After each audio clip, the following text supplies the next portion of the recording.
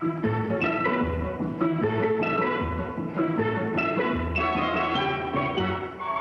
of these three men receives hundreds of letters each week addressed to Dear Bessie. What is your name, please? My name is Kurt Lassen. My name is Kurt Lassen. My name is Kurt Lassen. Only one of these men is the real Kurt Lassen. The other two are imposters and will try to fool this panel. Tom Poston, Peggy Cass, Robert Q. Lewis, and Kitty Carlisle. On to Tell the Truth with your host, Bud Collier.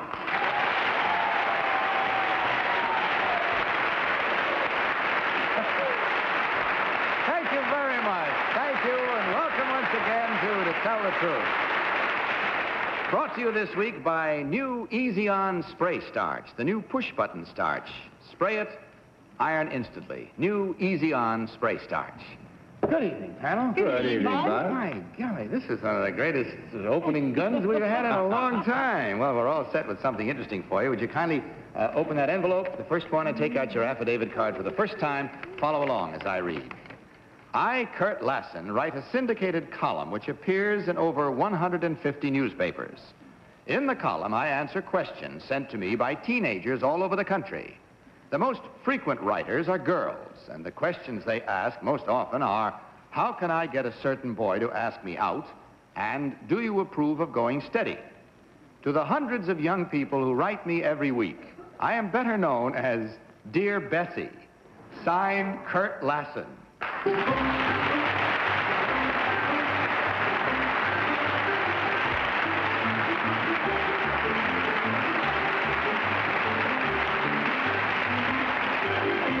So, panel, we bring you three gentlemen, all claiming to be Kurt Lassen, who writes a column under the name of Bessie Little. And we'll start this questioning with Kitty Carlisle. Kitty? Thank you, Bud. How did you happen to get the name number 2 of Dear Bessie? My daughter's name is Bessie. And you chose that? Yes, I did. Number 3, what is the syndicate you work for? Columbia Features. Number 1, does your column appear in a New York paper? No. Number 2, who's the publisher of the New York Times? I'm sorry, I don't know. Number 3, I have a teenage daughter. Do you approve of going steady? Under some conditions, yes. Oh, that's an iffy answer. How can you get a boy to ask you out, number 1? I'm asking this question for myself.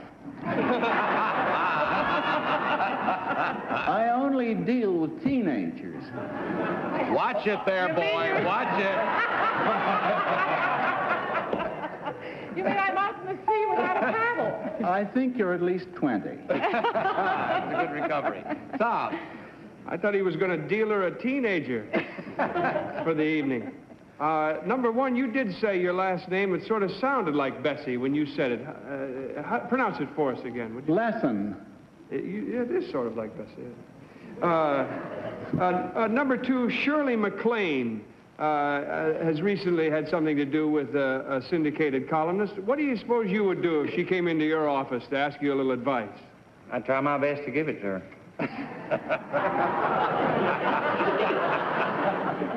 Number 3, where did you get the name Bessie, may I ask? From a girl who was working for me. Oh. Peggy.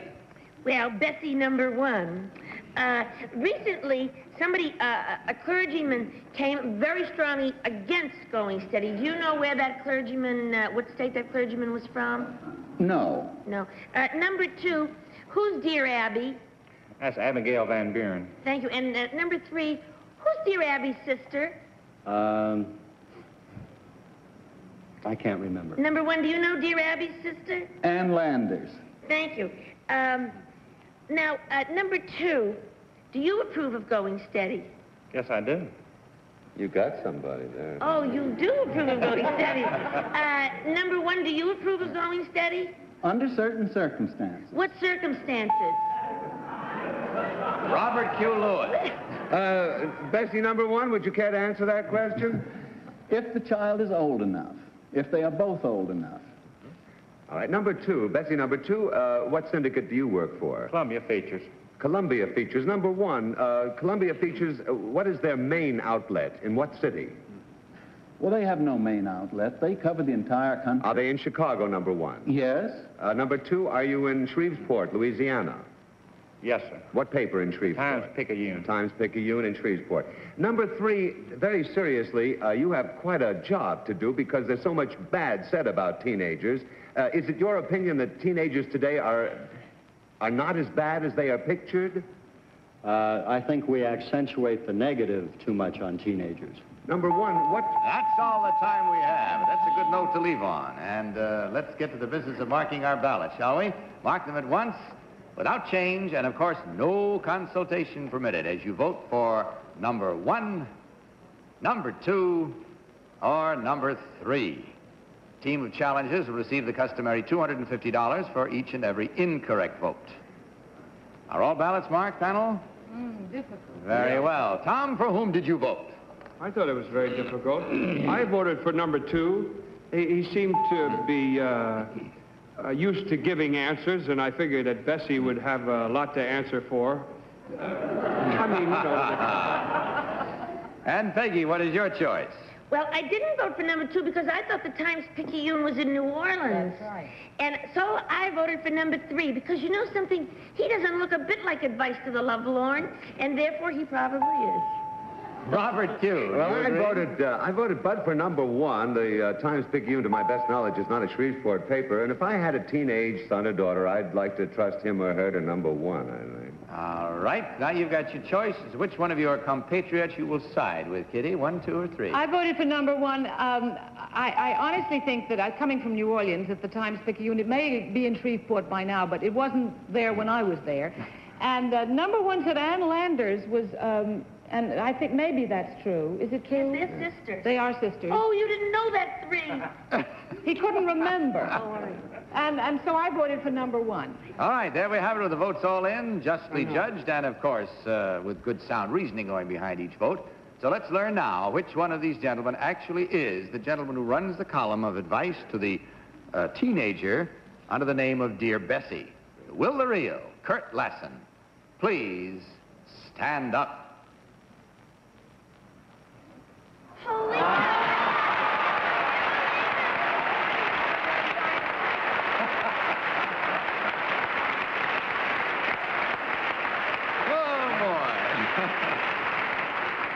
Now, just to set the record straight, Kurt Lassen writes his Dear Bessie column for Columbia Features.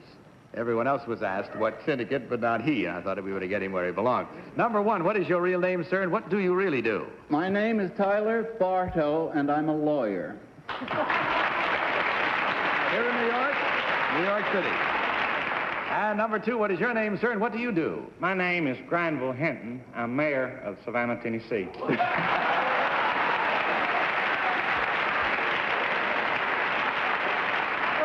Well, we checked the score. We find that there were 1, 2, 3 incorrect votes, and that's not too bad. Adding 3 times $250 is easy and comes out with a nice round figure of $750, gentlemen. And that comes to you, of course, from Easy On Spray Starch, as well as a gift package of the fine products from the makers of Easy On. And our sincere thanks to you. We hope you had as good a time as you gave to us. Thank you for that. Good night, and God bless you.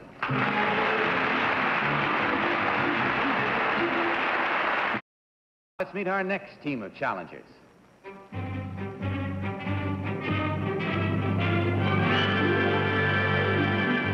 What is your name, please? My name is Ivor Knowle Hume. My name is Ivor Knowle Hume. My name is Ivor Knowle Hume. Would you kindly open up that next affidavit and take it out and follow along with me, panel? I, Ivor Knowle Hume, am chief archaeologist for colonial Williamsburg in Virginia. My excavations have brought to light such diverse articles as candlesticks, wine bottles, and a corset. My archaeological detective work has its ups and downs. Up hundreds of feet in an airplane to take aerial photographs, and down 40 feet into an unused well shaft sifting through the debris. However, the end product is always the same. The addition of another piece to the jigsaw puzzle of America's past. Signed, Ivor Knowle Hume.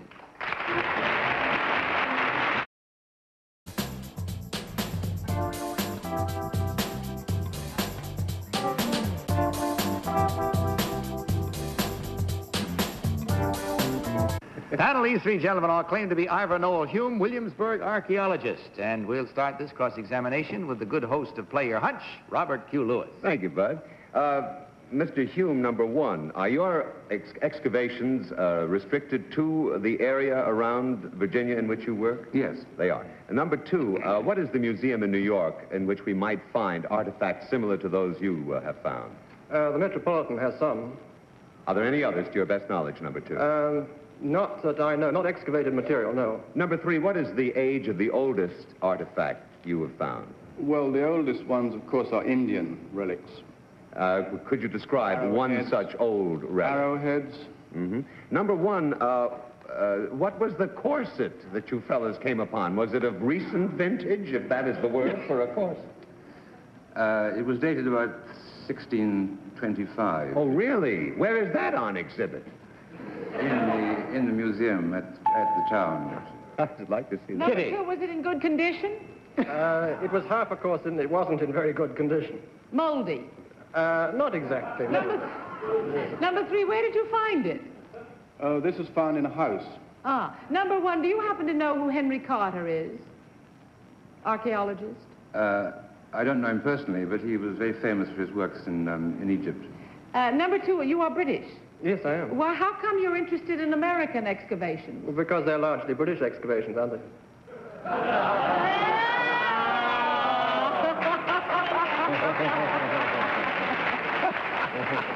Number three. I'm sorry, there goes the bell on that one, Kitty. Tom. We can't have anything of our own. Number two, I'm very interested in the... do you suppose there's any connection between the candlesticks, the wine bottles, and the corset? Number two,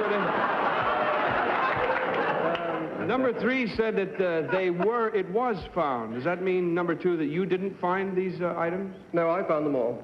Number three, what did you mean by saying they were found in a house?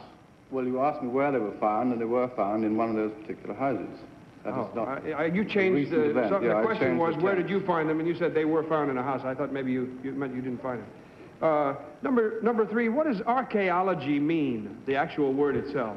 Well, archaeology is best described as the science of digging up artifacts which are related to history. You can relate history to it. Thank you. Kitty, I'm rather Peggy, I beg your pardon. Thank you. Number one, what's a bundling board? It was normally used to segregate the sexes. Thank you. Number three, what is syllabub? Syllabub? Yes. Well, that sounds like an American phrase we don't use in Britain. Thank you. Number two, who paid for the Williamsburg restoration? It was paid for initially by John D. Rockefeller, Jr. Thank you. Number one, what is the first settlement in Virginia? The first settlement was Jamestown. Jamestown, thank you. And that's all the time we have. There's so much we'd like to ask about, I know, but after the show you can talk to these gentlemen and find out all you wish. In the meantime, please mark your ballots at once, without change, and without consultation, which you know is not permitted, as you vote for number one, number two, or number three. Are all ballots marked? Very well, Tom, starting with you as usual, for whom did you vote? Well, I didn't really ask number one any questions, and I must say they were all very good. But I voted for number two. I liked the straightforward way he answered the questions. I think it was number two. Peggy. Well, I think they're all down there digging. That's what I think. But I cast my vote for number one because, well, he just seemed to really know all the answers, all the questions I asked him. He knew more than I did. Robert Q. To be perfectly honest with you, Bud, I know this show, and I picked the gentleman I thought was least obvious. Truly. I voted for number two. I'm sure it's number one, though. And Kitty, where does your vote fit? I voted for number one because I think a syllabub is a drink, isn't it? Yes. A drink. And I think number three should have known that. Maybe he doesn't drink. It's a southern drink. Yeah. I voted for number one because he took it all very seriously. He wasn't laughing a bit about digging up corsets and things like that. And I think that's the way it should be.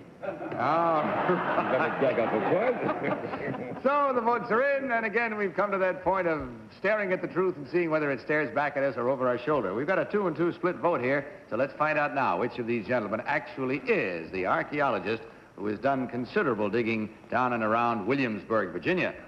So will the real Ivor, Knowle, Hume please stand up. Well,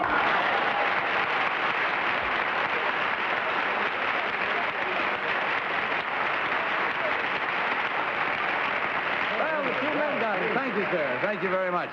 I would like to tell you that Ivor Knowle Hume is the author of a book on colonial archaeology, which should be fascinating. It was just published today, I believe. Is that right? That's right. And it's entitled Here Lies Virginia.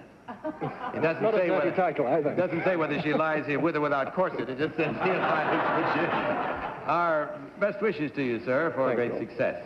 Must be a fascinating thing. It's a fascinating town to visit. The restoration is beautiful. Number one, what is your real name? You split the votes here, and what do you really do? My name is Bromfield Jones, and I'm a captain in the Merchant Marine.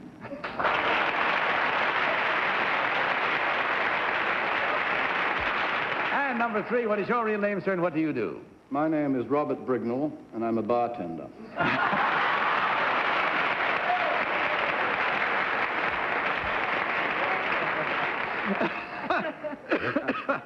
Oh, boy. Checking the score, we find that there were exactly 2 incorrect votes this round, and at $250 each, that adds up to a total and a distinguished one of $500. And that's a good victory over this panel because they're a keen lot, believe me. That comes to you from Easy On Spray Starch, as does a gift package from the makers of all of the products that Easy On Company make, and we thank you very much for being with us. Good night, gentlemen, and God bless you.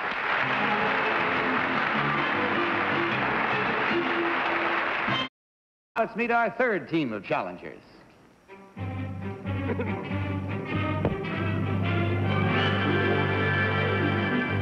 What is your name, please? My name is Diane Barton. My name is Diane Barton. My name is Diane Barton. Now will you listen and follow along, if you wish, with your copies of this affidavit. I, Diane Barton, have been playing bridge since I was 8 years old. Bridge experts are rated by a system of master points. These can be won only in tournament play. Many good players accumulate only 100 such points in a whole lifetime. I now have over 450 master points. I am the youngest player in history ever to become a life master, the highest bridge rating obtainable. Signed, Diane Barton.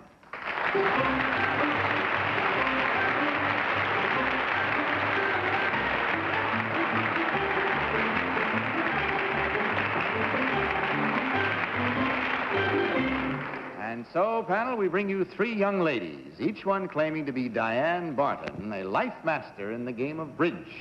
And we start with Peggy Cass. Peggy? Thank you. Miss Barton, number 2. Is 2 spades a demand bid? Sometimes. Thank you. Miss Barton, number 3. Is 3 no trump a game or not?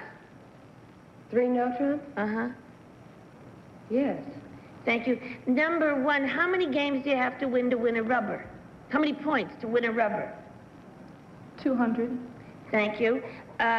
Number 2, what's auction bridge? Auction bridge is the type that was played a long time ago. We're back in the 40s. Now we play contract bridge. Number 3. Aren't you glad? Aren't you glad you asked? Way back in the 40s, indeed. Number 3, what's to finesse? Finesse is try to, on your opponent, being you are the declarer, to try to finesse a particular card. Thank you. Robert Q. Well, Bud, all I can say is... Well, they're playing whist in the 30s here. Yeah. But an evening with any one of these 3 beautiful creatures spent in playing bridge is a complete waste. However, number 1, you say you've been playing since you were 8 years old. Must be about 10 now. Terribly attractive. Can you tell me, please, how many members there are of the Life Masters group? In the Life Masters? Yes, approximately. I don't know. You have no idea. Number 2, have you any idea? I think there are about 300. About Kitty. Number 3, what is Towie? I have no idea. Number 2, do you know the name of the Regency Club in New York? The Regency Club? Yes. You mean the American Contract Bridge League? No. Well, number 1, what is Blackwood? It's a slam convention. Number 2, what is Culbertson?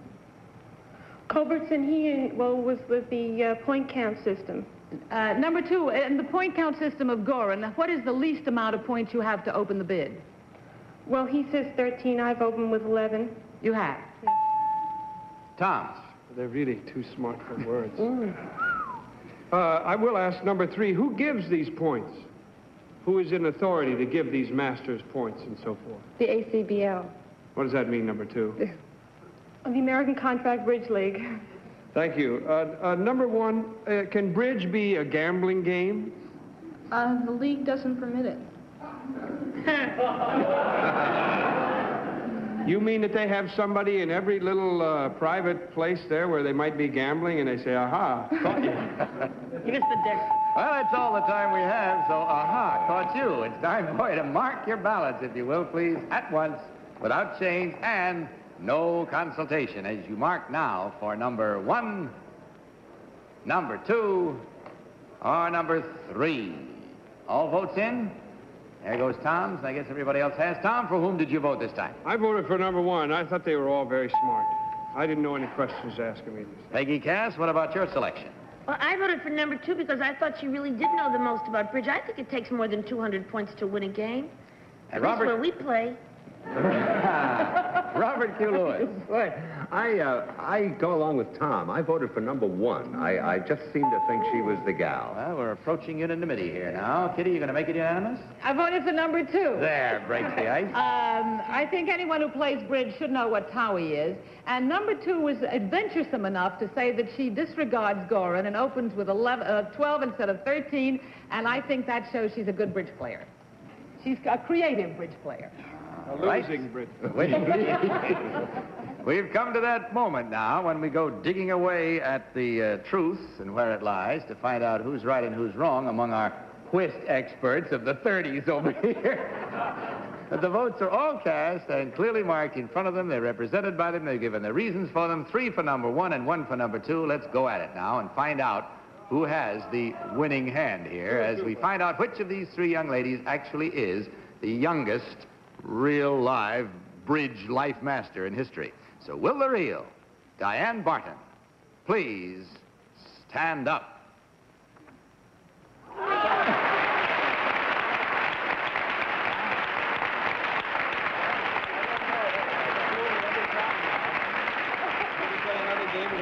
Well, I guess they played something similar to contract bridge back there, way back in the 40s, because they caught you. They knew, at least 2 of them knew who the real one was. What have we got here now? We've got a vote of 2 for 1 and 2 for 2. Broken up here. I broke it up wrong when I repeated it. Number 2, what is your real name and what do you really do?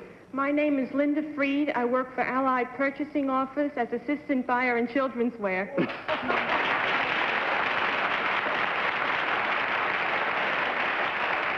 And number 3, what is your real name and what is your bridge background? I won't answer the last half. But my name is Ginger Gibson, and I'm a bunny at the New York Playboy Club.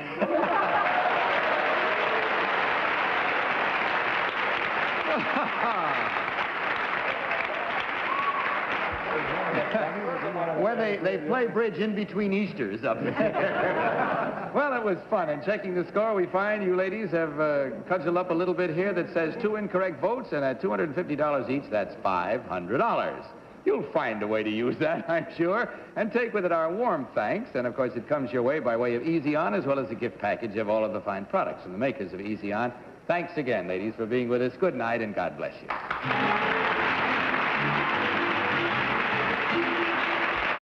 That's all the time we have for tonight, pal. You were wonderful, except I do want to tell all of you to stay tuned, for I've got a secret where Peggy Cass will appear with Gary Moore in their version of To Tell the Truth. Oh, yeah? On behalf of all of us here on To Tell the Truth, we'd like to extend our congratulations to our good friend and colleague, whom you've grown to know and love over the years as much as we have. Ed Sullivan is celebrating his 15th anniversary on the air. Congratulations, Ed. And now, good night to you, panel. Don't forget, all of you, to be with us the same time next week. I'll see you tomorrow afternoon on our first year's anniversary on the daytime show of To Tell the Truth. Till then, this is Bud Collier saying good night, or Easy Off, and reminding you to tell the truth. Good night. To Tell the Truth is a Mark Goodson, Bill Todman production.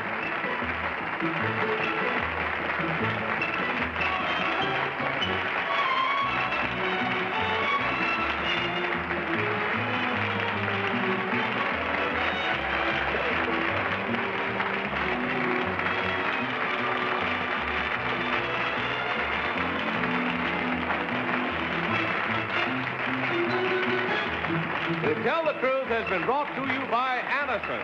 To relieve headache pain, fight depression, and calm jittery nerves. Johnny Olson speaking for To Tell the Truth. This program was pre-recorded.